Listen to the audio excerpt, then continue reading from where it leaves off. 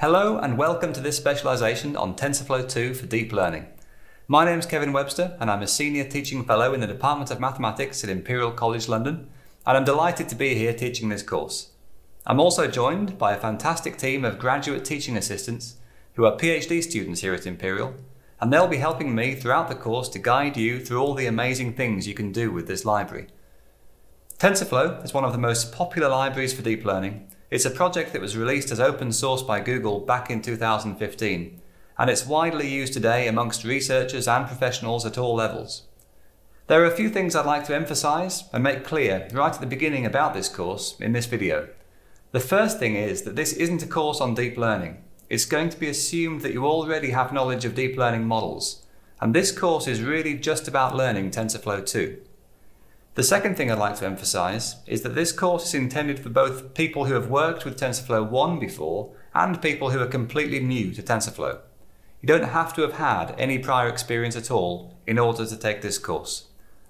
And just in case you're feeling daunted by the prospect of local installations or working on remote servers or training on GPUs, you don't need to worry about any of that in order to learn how to build, train and use deep learning models in TensorFlow. In this course, everything that you need is available here on the Coursera platform, and you can complete the course entirely through the browser. The way this course is structured is a combination of lecture videos and practical coding tutorials, so you'll be putting all of the content you learn about into practice straight away. You'll be developing deep learning models for a range of applications, including image classification, text sentiment analysis, regression tasks, and generative language models. At the end of each week of the course, there'll be a programming assignment where you'll need to apply the concepts you've learned from that week. The programming assignments are all in Jupyter notebooks, and you'll complete and submit them entirely through the Coursera platform. In addition, at the end of each one of the courses in this specialization, there's a capstone project. These capstone projects are extended projects that will include material from throughout the course to stretch your knowledge of working with TensorFlow even further. The capstone projects are peer assessed, so you'll be able to give and get useful feedback from your peers. So I hope this gives you a good and clear idea of what this course is about and what you can expect. I really hope you'll find this course useful and a lot of fun to work through. And I'm looking forward to seeing you in future videos.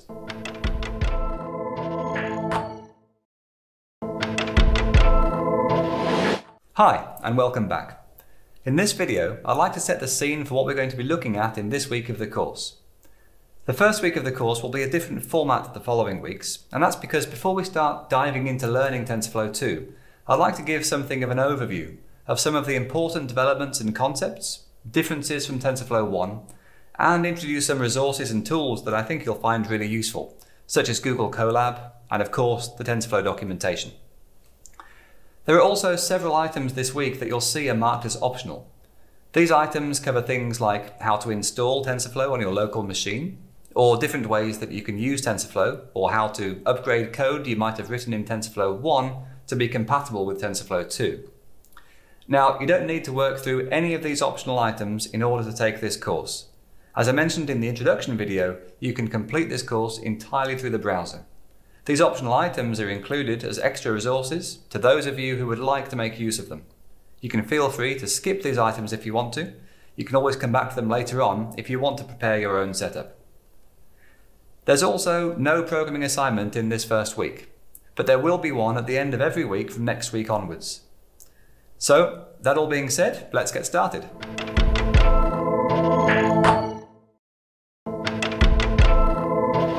From next week onwards, the structure of this course will be a combination of lecture videos from me, where I'll be explaining and presenting the different features and objects in TensorFlow, and coding tutorial videos given by one of the graduate teaching assistants, or GTAs, where the material I'm presenting will be coded with examples into a tutorial notebook here on the Coursera platform. In these coding tutorial videos, the notebook itself is available to you as a separate item in the course shell. You can open up this notebook in a separate window, so you can code in the examples yourself as you follow along with the GTA in the tutorial video. This is great practice to get comfortable with coding things up in TensorFlow for yourself. The coding tutorial video and notebook immediately following this video will give you a taster of how this is going to work. This is going to be the format for much of the course content following this week. So please go ahead and open up the following coding tutorial video and notebook, and Jerome will take you through a first Hello World example in TensorFlow 2.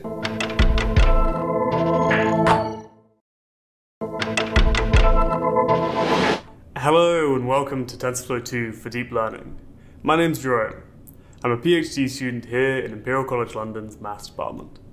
I'm also one of the GTAs that will be running the coding tutorials for this course. Delighted to meet you. As Kevin has already told you, in this lesson we will go through a Hello World example in TensorFlow. We'll import TensorFlow using a Coursera notebook, we'll check its version, and then we'll run a short script that trains a neural network. Let's get started. Open the Coursera notebook for this lesson. You should see what I have on the screen now. Start off by importing TensorFlow and checking its version. To import TensorFlow, write import TensorFlow STF, then press Shift and Enter to run the cell. In the cell beneath, type out tf._version_. Press Ctrl and Enter to run the cell. You should find that you've imported TensorFlow version 2. The cell at the bottom of this notebook contains code that creates and trains a neural network to classify images of handwritten numbers taken from the MNIST dataset. Don't worry about the details of this code for the time being.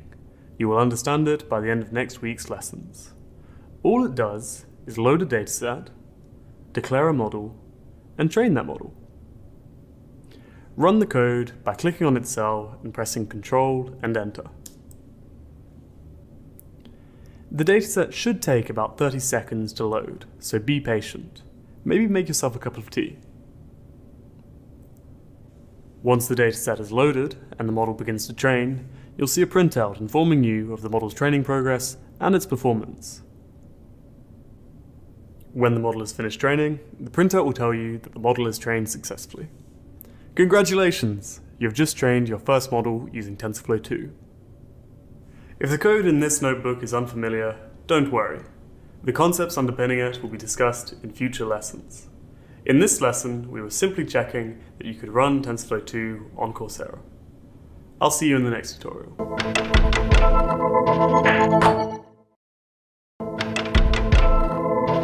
Welcome back. In this video, I'd like to talk about some of the big changes that have been made in the version 2 release of TensorFlow. As I mentioned in the introduction video, TensorFlow 2 is a big step forward from TensorFlow 1, and the focus from the TensorFlow development team has been on making it really easy to use, without losing the benefits that the paradigm of TensorFlow 1 gave us. Also, I just want to repeat one point from that video, which is that you don't need to have used TensorFlow 1 before to succeed in this course. But even if you haven't used TensorFlow 1 before, you might find it useful to know a bit about how your code would have been organised in this earlier version, and why, because it will illuminate some of the advances of TensorFlow 2 and give you more of an idea of what's going on behind the scenes. If you've ever worked with TensorFlow 1 before, then what you can see here might look familiar to you. Straight away it looks quite complicated and confusing. In TensorFlow 1, you'd first have to set up the variables and the operations that define your model, as well as maybe a loss function and optimizer you want to use to train the model, so that everything is in place before you can actually run anything. So you couldn't immediately use these variables w and b that I've created up here. Instead, these variables and operations would define a computational graph that basically says how the inputs, outputs, and parameters of your model are all connected. And you'd also have to define these things called placeholders that serve as entry points to your computational graph where you can feed the data into. Once the graph is built, you could then run the graph inside something called a TensorFlow session. But first you'd need to initialize your variables before you could use them.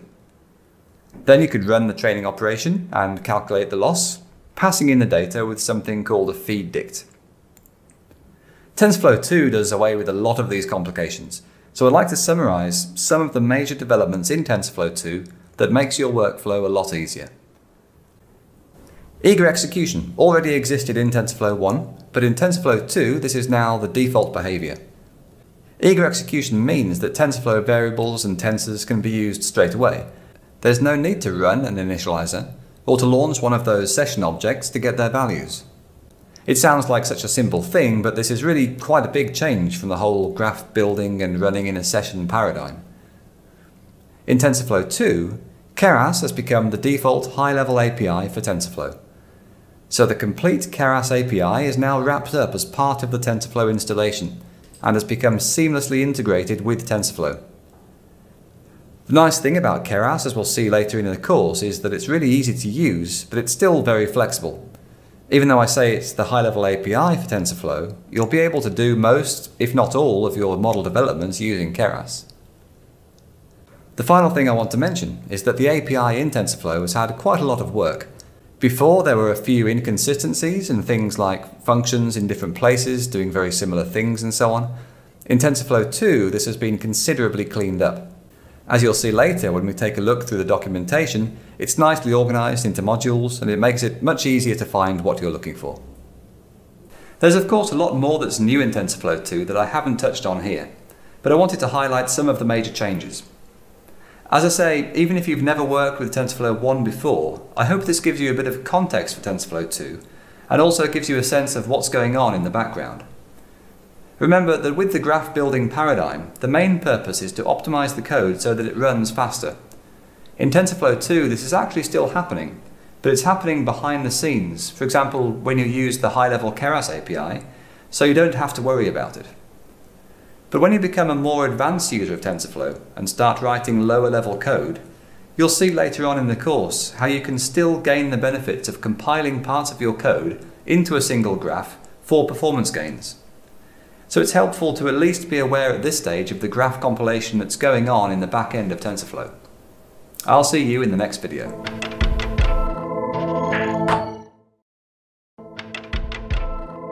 Welcome back. In this course we're going to be exploring TensorFlow 2 and some of the amazing things that you can do with it. As I mentioned in a previous video, TensorFlow 2 is quite a big step forward from TensorFlow 1. And so to help us explain some of the changes in TensorFlow 2, I'm delighted in this video to introduce Lawrence Moroney. Lawrence, thank you for being here today. Thanks for having me. So I'd like to talk about some of the features in TensorFlow 2, but before we get to that, maybe you can talk a bit about what you do now. So you're an AI advocate at Google right now.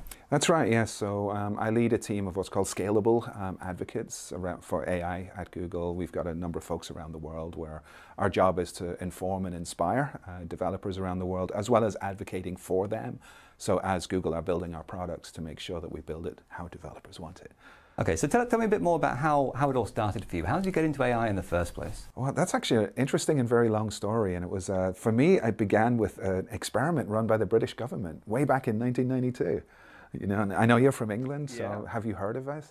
No. I'm putting you on the spot. So back in 1992, England was in the midst of a pretty big recession. And the government was like planning various schemes to get out of recession. And one of the things was they identified that AI was a possible thing for industry of the future. So they wanted to find 20 people. And I grew up between Ireland and Wales, and I was living in London at the time. And they wanted to find 20 people who were qualified, had like college degrees, but who were unemployed. And I was one of the 20. And to train us up in AI, and then we could maybe be the spearhead of a future set of consultants or startups or something like that to help industry with AI. Unfortunately, it failed, but I got bitten by the AI bug. And so then a few years ago, while I was working at Google, the bug bite came back, and I was working on a product called Firebase. And Firebase has a technology called Firebase Predictions. So if you're building a mobile application, you can use Firebase predictions to predict things like when your users are going to churn, or maybe when your users are going to do in-app purchases, that kind of thing. And that uses TensorFlow as its underlying technology. So I helped launch Firebase predictions. Then I got bitten by the AI bug, like I mentioned again, and I was able to go and join the TensorFlow team, and here I am. That's great, great story. Thank you. So over the years, you must have seen a lot of changes in the technologies that ML researchers are working with. How do you see the impact of technologies like TensorFlow? How has it changed machine learning and deep learning research and the way we do it? I think the biggest impact for me is to widen access, to give it accessibility to AI and AI technology to far more people. Like I mentioned, for me, back in 1992, I was part of this like core group of 20 people that the government had selected, and it was a massively privileged position to be in because the technology, and it was like Prolog and Lisp, and compilers for that were very expensive and very few people could do it. Nowadays, technology is a lot cheaper, and things such as Python are open, and TensorFlow is open source, so that far more people can be involved. And having more people involved trying to solve any problem is always a greater way of solving a problem than having fewer people involved. So to me, I think that's been, beyond the technology, one of the biggest impacts has been, the fact that it's open source, that it's free, that anybody can start using this. Right, right.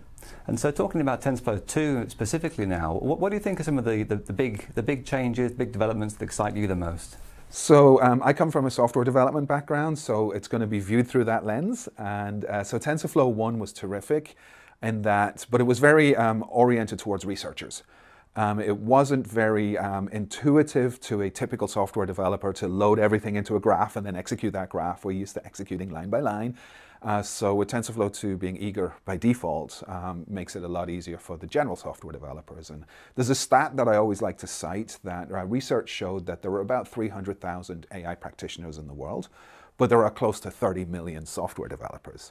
And if we can build a product and a platform that appeals to the 30 million as well as the 300,000, that to me is the kind of thing that busts you out of the hype cycle. Right. That makes it a real thing. And there isn't another AI winter from 1992 until nowadays that if you have it becoming part of the de facto toolbox of the 30 million people.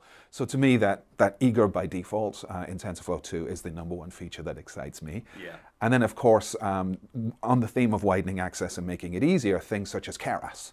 So being able to define neural networks using Keras layers, to be able to define an LSTM with 1 line of code and that kind of stuff, again, on the theme of widening access, making it easier for people to be productive with machine learning is what I'm most excited about. Right, that's really cool. And so looking to the future, what do you see as the future direction of AI and TensorFlow and so on? Yeah, so I think the future direction is the continued widening.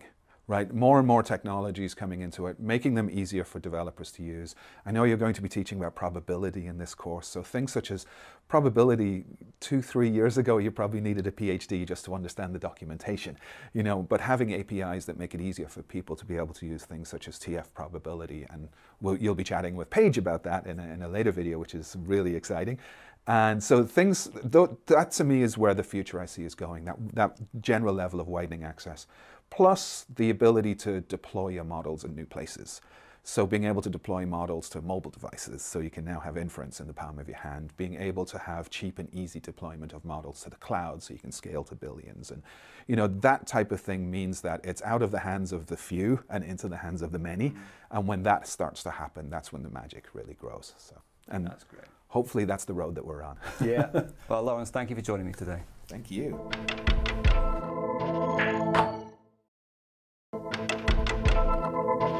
One of the resources you should definitely be aware of that makes it really easy to develop with TensorFlow, as well as other libraries, is Google Colab.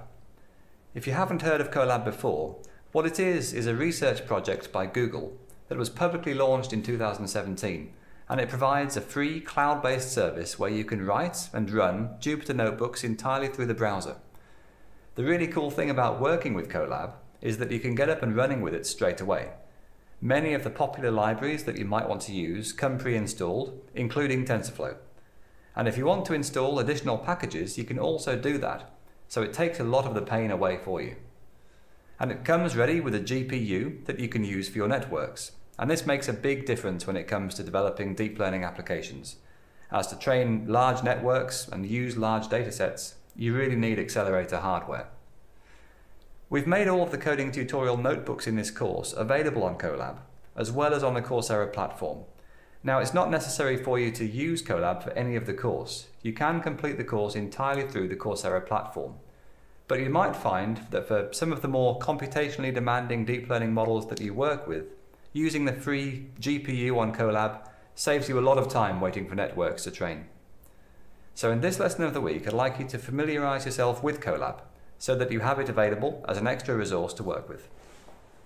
The first stop you might like to make is to the welcome page of Google Colab. I've added the link to this page in the resources. This page is itself a Colab notebook, and it already demonstrates some of the interactive features that you get with the notebook environment. Down here, you can see that there are some useful links to resources for learning the workflow with Colab notebooks, including working with Markdown, installing libraries, working with data, and so on. In the following tutorial video, Jerome will demonstrate these and other important features that you'll want to know about when working with Colab notebooks. The other nice thing is that you can use Google Drive to store data that you want to use in the development of your deep learning model and link that directly to your Colab notebook. This is something else that Jerome will demonstrate in the following tutorial. So if you haven't used Colab before, I'd highly recommend to step through the following tutorial video and just take some time to familiarise yourself with it. I'm sure you'll find it a valuable resource. And when you're ready, I'll see you in the next video.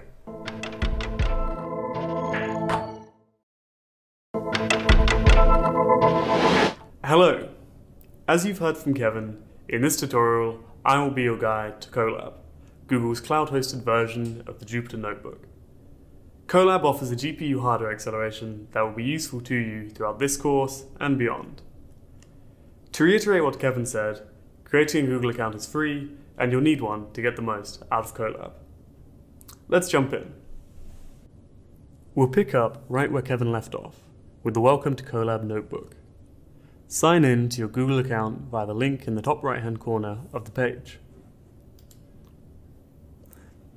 Enter your username and password.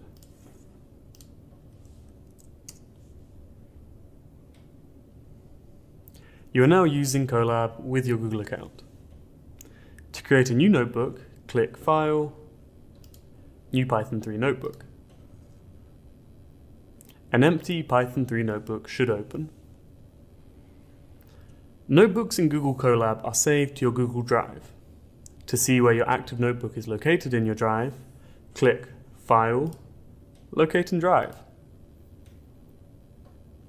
You'll then be taken to the notebook's location. You can see that by default, notebooks are saved in a Colab Notebooks folder. To create a Colab notebook while browsing your drive, alternate click, go to More, and then Google Colaboratory.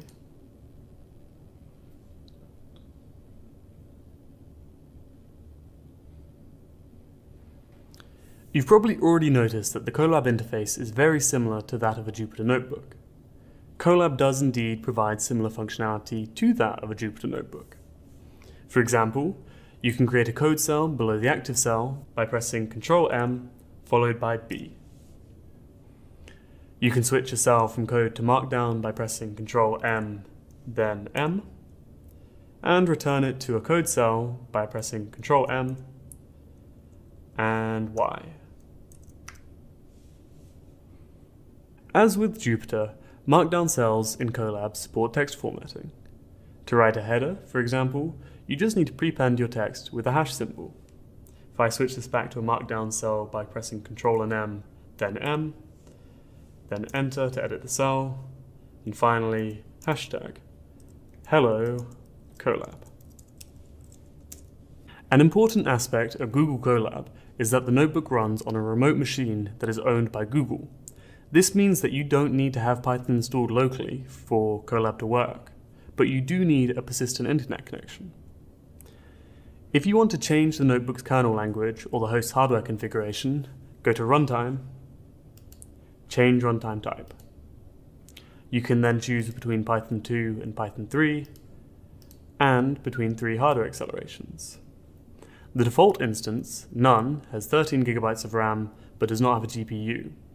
The GPU instance, on the other hand, has a Tesla K80 GPU and the same amount of RAM as the default instance.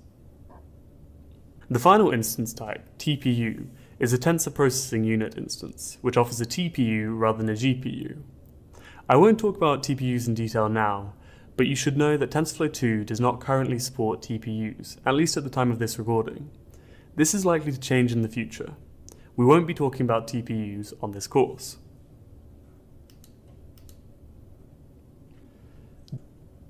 Now let's load some data into Colab. To load a dataset that is on your Google Drive, you need to mount your drive to the notebook. Do this by opening a code cell and typing out from google.colab import drive and drive.mount G drive. Press Shift and Enter to run the cell. Click on the URL that it returns allow access to your Google account, then copy the authorization code into the cells dialog box. Drive will take a few seconds to mount to Colab. You'll know it's done when you can see your drive in the left-hand pull-out tab under Files. You can see that in my drive, I have a text file called hello.txt. I can deduce this file's path from its location in the tree. To load this file, I'm going to use Python's open function. I'll type out my file equals open gdrive /my drive /colab notebooks /hello.txt. To print the contents of the file, I'm going to write print myfile.read. Press Shift and Enter to run the cell. As with Jupyter Notebooks, you can run bash commands inside the code cells of a Colab notebook. To run a bash command, prepend the command you want to run with an exclamation mark. To list the files in your working directory, for instance, you would write !ls and then run it by pressing Shift and Enter. You can use bash commands to install any packages that are not installed on the Colab instance already. If I thought NumPy was not installed, I could install it via the command !pip install NumPy. As you can see, NumPy is already installed on the Colab instance. At the time of this recording, TensorFlow 1 is installed on Colab by default. This will probably change in the future. But to upgrade to TensorFlow 2, run the command !pip install TensorFlow equals 2.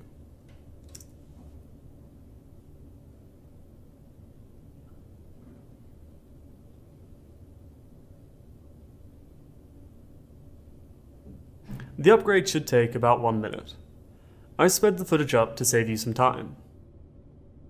When the install is complete, click Runtime, Restart Runtime.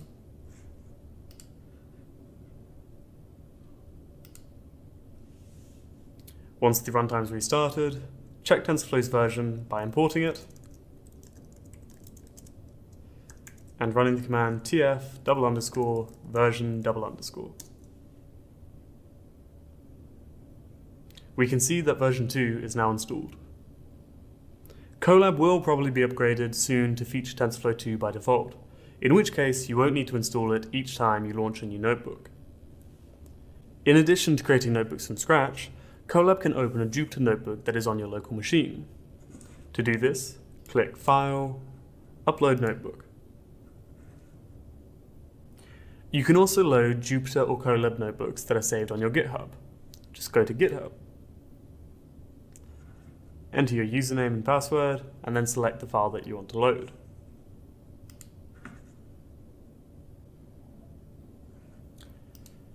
If you want to download a Colab notebook as a Jupyter notebook, click File, Download.ipynb. You are now familiar with the ins and outs of Google Colab. Who says there's no such thing as a free lunch? If you should find yourself waiting a long time for a model to train on your local machine, or on the Coursera notebook, then I suggest you try the GPU-accelerated Colab notebook. I'll see you for our next tutorial.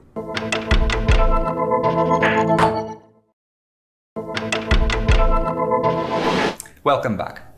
One of the important resources I would definitely encourage you to make use of throughout this course is the TensorFlow documentation. We're going to be covering many different areas of the TensorFlow library within this course, and the way the course is structured means it's quite self-contained. But I'm sure that you'll still find it useful to go back to the TensorFlow documentation as a reference, to remind you of syntax or function signatures, or to explore more of the options that are available in a particular part of the library. So it's a good habit to get into straight away to familiarize yourself with the documentation. To browse the TensorFlow documentation, just head to tensorflow.org. Along the top here, you can see the link to the API documentation. And by the way, there are some great tutorials and the TensorFlow guide that you can find through this link. So make sure to take a look at those too. But right now, we want to take a look at the docs. And if you hover over the API link, you can see the different versions of the API docs. We're going to take a look at the latest stable release, which at the time of this recording is version 2.0. On the first page, you can get an overview where you can look through all of the modules that are within the library, and you'll see there's quite a few here. Further down the page, there are the classes and the functions listed. If I scroll down to the bottom, you can see the other members where you'll find things like TensorFlow types. Okay, so on the left-hand side of the page, you can find all these classes and functions listed in alphabetical order, and you can click through to see the documentation for any of these. Now, if I just minimize this list, you can now see an overview of the many modules within TensorFlow. There are two modules in particular that I want to draw your attention to, as we'll be using them a lot in this course. The first one is the tf.keras module, which we're going to start using straight away. If we open up this module to see what's inside, you'll see there are some classes at the top here, input, model, and sequential, and you'll see what all of these are later on in the course. And there are more modules I can take a look at within the tf.keras module. And again, you can click through any of these to bring up the documentation. The other module I want to point out, if I just minimize the tf.keras module, is the tf.data module. This is another important module within TensorFlow, and we'll be looking at this further on in the course when we get to talking about data pipelines. So please take some time to explore the documentation, if only for the moment just to familiarize yourself with how it's laid out. You should think of it as a companion resource to what we're going to cover in this course, and I'd always encourage you to look up the documentation for the different objects that you're learning about throughout the course. So with that, I look forward to getting started building our first deep learning models in TensorFlow in the next week of this course.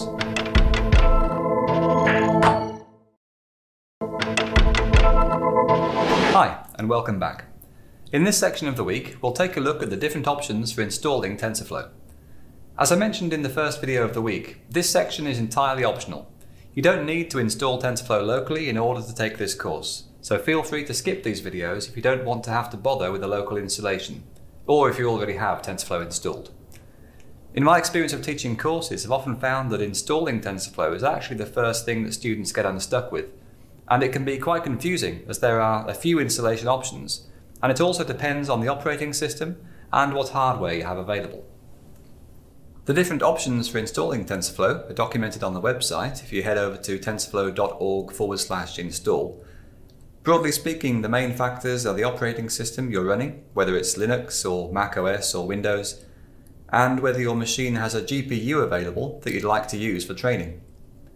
You'll notice the site also mentions Google Colab over here as well, which is another option for using TensorFlow that we've covered earlier in the week. Down the left-hand side, you can see some different options for installation, and in the following videos, Jerome will walk you through the pip installation and using Docker containers for running TensorFlow. The pip installation is probably the easiest one, especially if you'll only be using the CPU version of TensorFlow if you don't have a graphics card that you want to use. It's a bit more work if you want to install the GPU version of TensorFlow, as there are additional drivers and libraries you have to install in this case.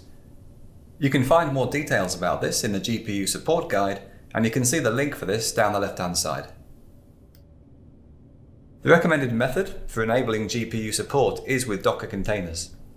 If you haven't worked with Docker before, then just to give you a quick overview, Docker is software that you can install and run on your machine, and what it does is to create objects called containers that have an isolated virtual operating system, where, for example, TensorFlow and other libraries can be installed, whatever is needed to run TensorFlow programs.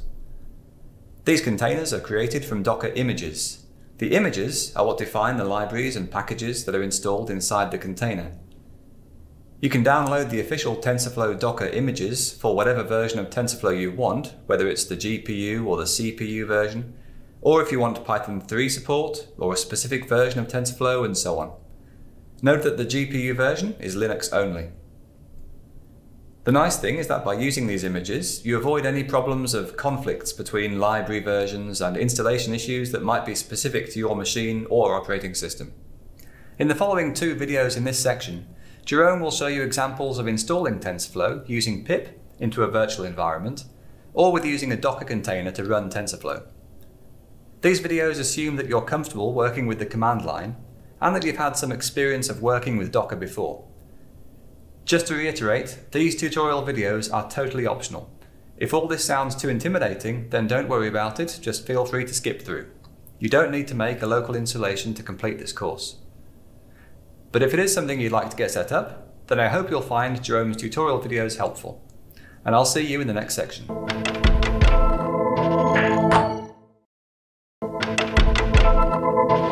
In this tutorial, I will show you how to install the CPU variant of TensorFlow on an Ubuntu machine.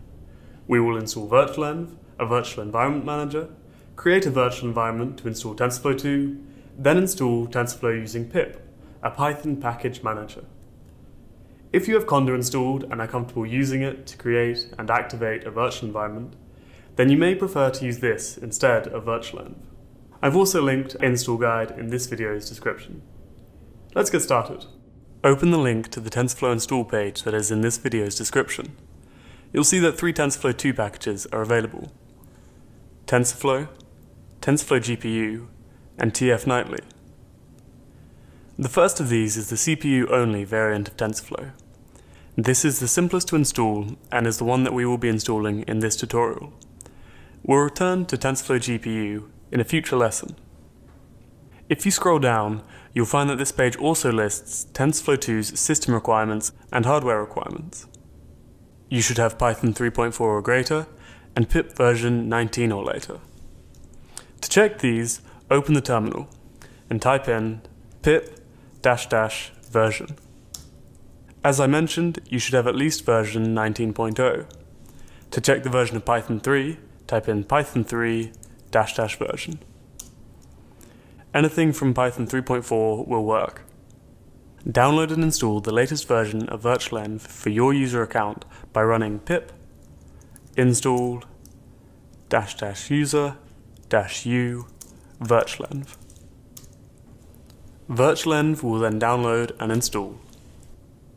Next, create a virtual environment that uses Python 3 using the command virtualenv and then the name of the environment that you want to create.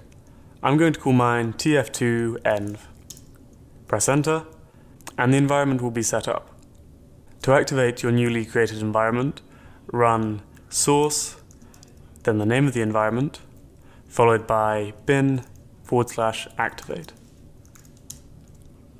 You can see that the environment's activated by this parenthetical expression at the beginning of the line of the terminal.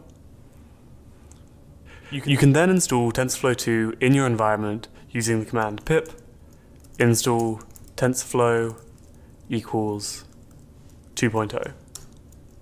If you haven't used a virtual environment before, you may wonder why we are using one.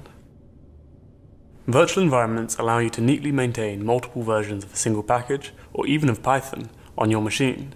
So if you wanted to, you could have one environment for TensorFlow 1 and one environment for TensorFlow 2. Once the download and install is completed, open Python 3 to verify TensorFlow. Type import TensorFlow as tf to import TensorFlow, and check its version by typing tf._version_. And there you have it. We've installed TensorFlow 2 locally. Knowing how to create and use virtual environments is a useful skill, especially if you use Python regularly. Giving thought to environment creation at the start of a project can save a lot of time later on. This tutorial was entirely optional. You don't need to use your local install of TensorFlow to follow along with the course. If anything, I would recommend using either the Coursera notebook or Google Colab. That way you can save your work remotely, and your local computer's resources will remain available while you run tasks remotely. I'll see you in our next tutorial.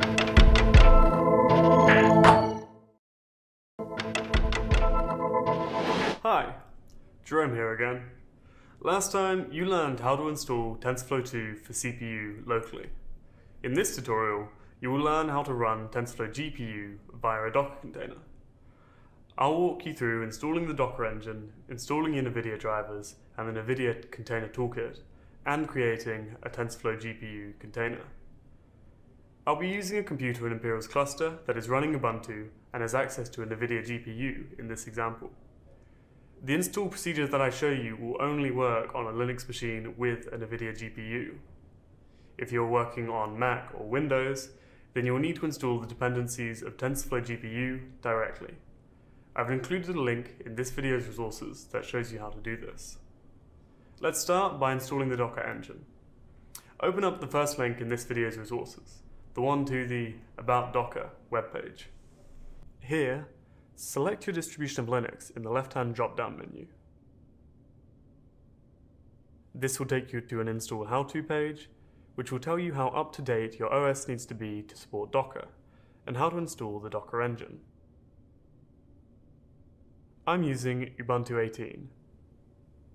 If you're using a different variant of Linux, you should follow the install instructions for it, then skip to the section of the video where we install the NVIDIA Container Toolkit. We're now going to install the Docker engine. Add the Docker engine's key to Apps Key Manager and its repository to the repository index via the first command in the text file attached to this video.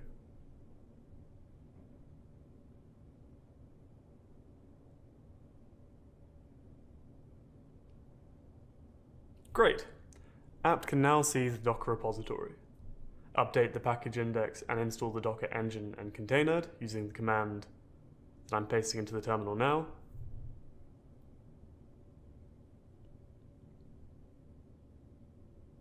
Once that's done, you can verify that the Docker engine is installed correctly by running the hello world image. To do this, write sudo docker run hello world. This command downloads a test image and runs it in a container. When the container is running, it prints a message and then exits. At this point, you have installed Docker and made its repository visible to apt, so that it will update each time you run apt update and apt upgrade. Let's now install the NVIDIA Container Toolkit. You should already have installed the NVIDIA GPU drivers that you need. If you haven't, you can install the ones that are recommended for your GPU by running the command sudo ubuntu drivers auto install.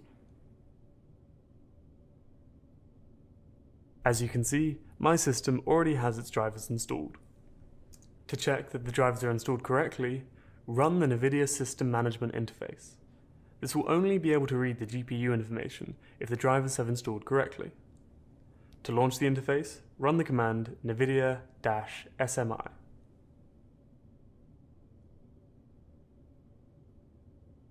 You can see the GPUs on my machine, along with their usage statistics. Now that we have the Docker engine and the NVIDIA drivers installed, let's install the NVIDIA Container Toolkit. The toolkit allows a Docker container to interact with the host machine's NVIDIA GPU. To install the toolkit, add the repository key and the repository address to apt. You can do this using the command that I'm pasting into the terminal now. Once that command is run, use apt-get update and apt-get install to install the most recent version of the NVIDIA Container Toolkit.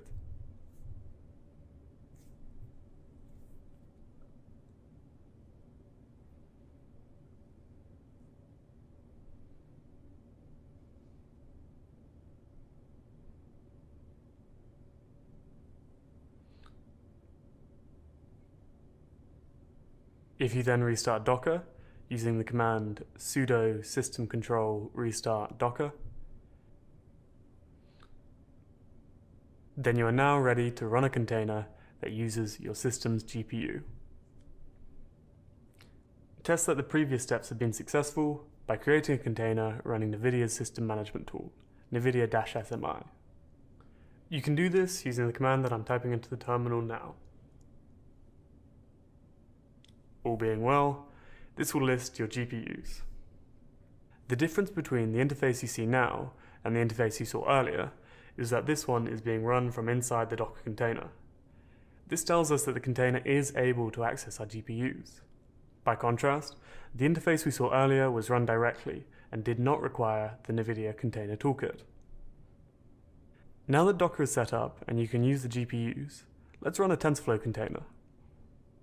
To recap, a Docker image is an executable software package that contains everything you need to run an application. A running version of a Docker image is called a Docker container. refer back to the TensorFlow documentations page on Docker. You can see that several Docker images are available for you to use. You will probably want to use the latest stable version of TensorFlow GPU. Tailor the TensorFlow image that you download using the tags. There are tags to enable GPU support, TensorFlow for Python 3, and include Jupyter.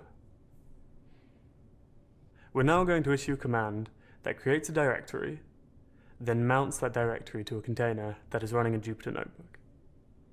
To create the directory, run mkdir, and then the name of the directory. I'm going to call mine my Jupyter notebooks. Then to create a container that has access to TensorFlow 2, is using your GPUs, and launches a Jupyter notebook on startup, write sudo docker run --gpus all -it -p, then 8889:8888, then -v, then the name of the directory you want to mount to the container.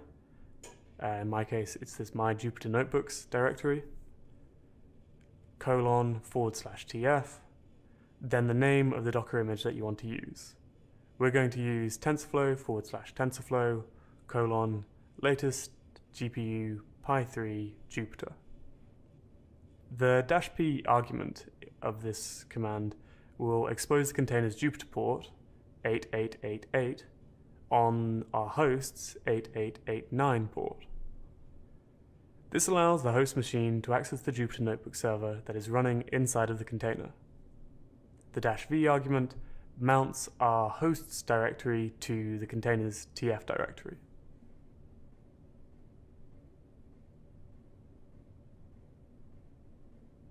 If the machine that Docker is running on is local, then you can open Jupyter by going to localhost :8889 in your browser and copying in the token that is printed by the server when it starts up. Since the machine I am running the container on is remote, I need to do something slightly different. I'm going to forward the remote machine's 8889 port to my local 8888 port, which I can do by running ssh-n-f-l localhost 8888 :localhost 8889, and then the name of my remote user. I type in my password and enter it. Then when I open up my browser and go to localhost :8888, copy in the token generated by the server when it started up,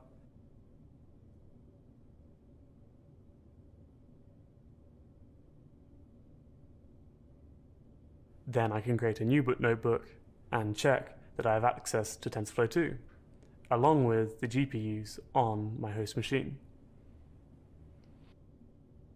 So we've been able to verify that we can run TensorFlow 2 using a Docker container. When you're finished, you can stop your container running by going to the terminal containing it, pressing Ctrl+P, Ctrl+Q, then writing sudo docker container ls,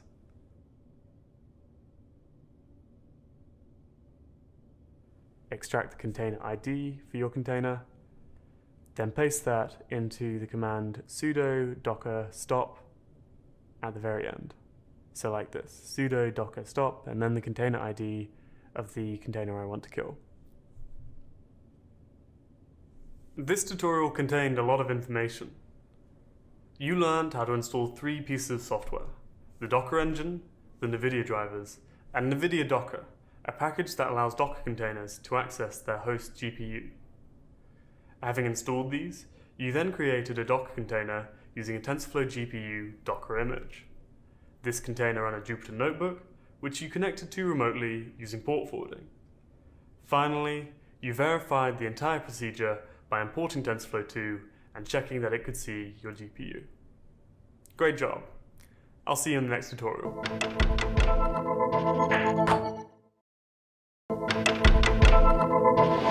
Welcome back.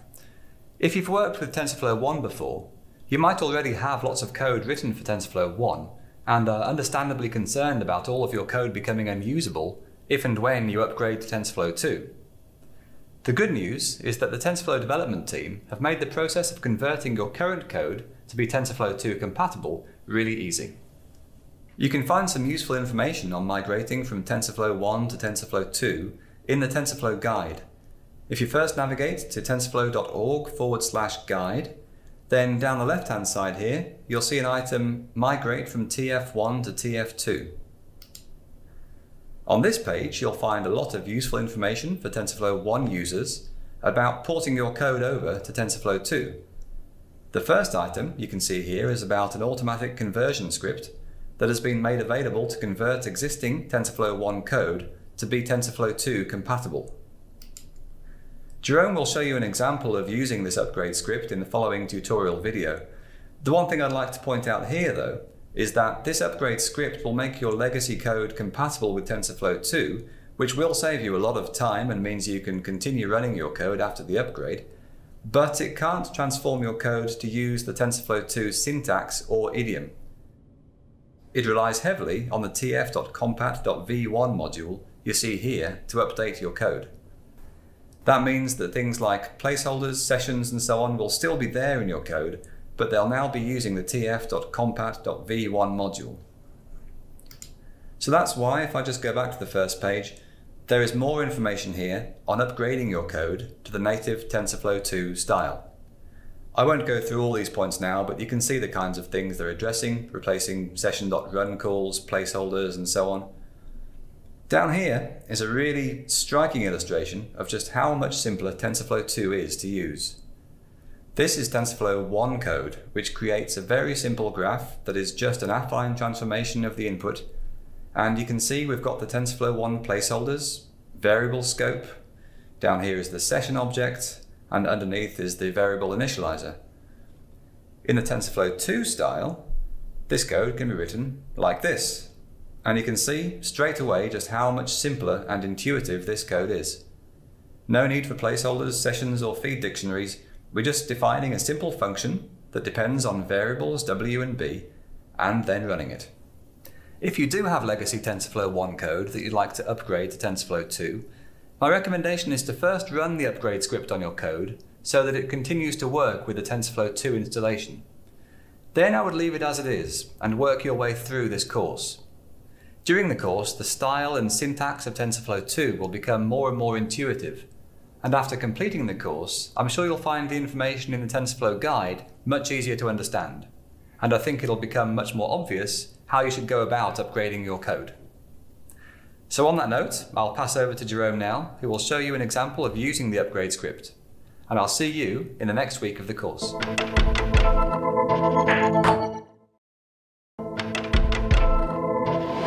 As you just heard from Kevin, I'm going to show you how to use the TensorFlow upgrade function, tf upgrade v2. You'll see that although the upgrade function makes our original code compatible with TensorFlow 2, it does not take advantage of its shift to eager execution. What we're going to do is we're going to create separate virtual environments for TensorFlow 1 and TensorFlow 2, test our script to upgrade in TensorFlow 1, then use tf upgrade v2 to upgrade it, before finally checking that the upgraded script works in TensorFlow 2. Let's get started. We're going to create two virtual environments, one for TensorFlow version 1.14 and one for TensorFlow 2.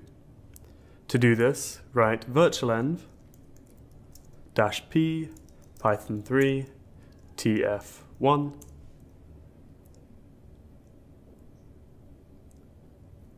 and virtualenv -p python 3 tf2. Activate the TensorFlow 1 environment by running source tf1/bin/activate. Install TensorFlow 1 via pip install TensorFlow equals 1.14. It will take around 30 seconds to install, so you should know that my footage is sped up. Once it's done, deactivate your current environment by running deactivate. Then activate the TensorFlow 2 environment, tf2, via source tf2/bin/activate. install TensorFlow 2 using the same procedure as before, pip install TensorFlow equals 2.0. You should find that the install takes around 30 seconds. In my current working directory, I have a TensorFlow 1 script that initializes and trains a linear regression model. I provided the script in this video's resources. Download it and place it in your working directory. If you open the file, you can see that the code follows the graph and session paradigm of TensorFlow 1. When upgrading a script from TensorFlow 1 to TensorFlow 2, it's important to verify before conversion that the code runs in TensorFlow 1. Activate the TensorFlow 1 environment. Then run the script by typing Python 3 linear regression tf1.py. The printout from this script tells us that TensorFlow version 1.14 was imported successfully, and that the script ran to completion. Having checked that our script runs in TensorFlow 1, we are now going to show that it does not run in TensorFlow 2, then upgrade the script using the tf upgrade v2 function. Switch to the tf2 environment. Try running the script again. It will fail, since the script contains code that hasn't been dressed for compatibility with TensorFlow 2. To upgrade the script, we're going to use the tf upgrade v2 function. To use it, type tf upgrade v2, pass the name of the file you want to upgrade to the argument in-file, which in this case is linear regression tf1.py, and pass a name for the upgraded file to the argument out file. I'm going to use linear regression tf2. The function prints out a summary of the changes it made during the upgrade. If you print the contents of your current working directory using ls, you'll see that the function has output two files, the upgraded Python file and a log file. If you open the log file, you'll see that it contains a summary of the parts of the code that have been altered. If you then open the upgraded script, you should find that it has been adapted for compatibility with TensorFlow version 2. Note that although the new code is compatible with version 2, it does not take advantage of its major changes, such as eager execution. This is an important point, since TensorFlow 2 defaults to eager execution. If you try running the upgraded script using TensorFlow 2 via Python 3 linear regression tf2.py, you'll find that it fails to run. This is because the code relies on graph and session type execution. To enable this, and to therefore disable eager execution, open the upgraded script and add the line tf.compat.v1.disable eager execution. Save and close the script. Try to run the file again. And you should find that this time it runs successfully. We've succeeded in upgrading a script from TensorFlow 1 to TensorFlow 2. You now know how to upgrade your TensorFlow 1 code for compatibility with TensorFlow 2. Hopefully what you've learned in this lesson will save you from rewriting any monster scripts you may have in TensorFlow 1. This is our final lesson of the week, so it is time for me to say goodbye. I've enjoyed teaching you, and good luck with the rest of the course. Goodbye!